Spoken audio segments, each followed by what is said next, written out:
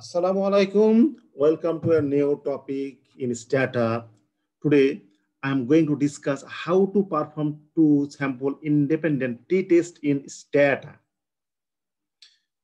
For continuous outcome variable and group variable is binary, then we have to perform t-test, but two sample independent t-test. For example,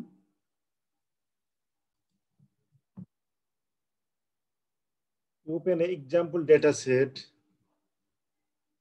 This is the default data set. Example data set, and the name of the data set is auto. Okay. Yes, this is auto data set. And there are many variables, and we would like to test the comparison between foreign group, yes, domestic and foreign, and we would like to compare the length. The outcome variable is length, and the independent variable is foreign. Then the syntax of the t-test is just t-test length, comma, by the group variable. Group variable is foreign. Then press enter.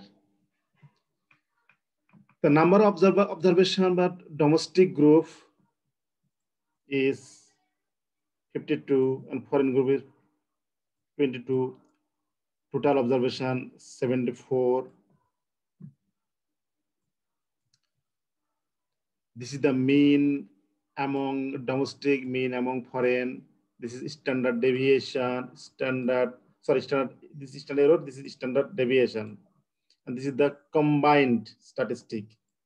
And null hypothesis is that mean difference between mean among domestic and mean among foreign is equal to 0. And the p-value is 0.00. That means the mean difference is significant.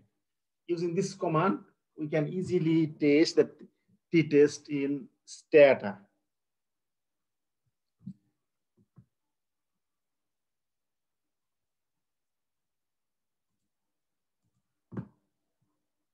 Similarly, we can use this command for another variable,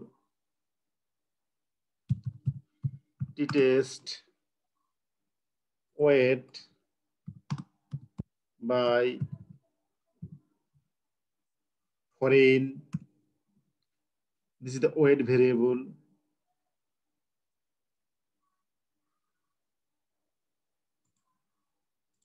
Another variable is price.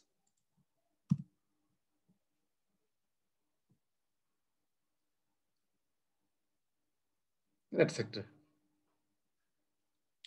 So thank you so much to watch the small video.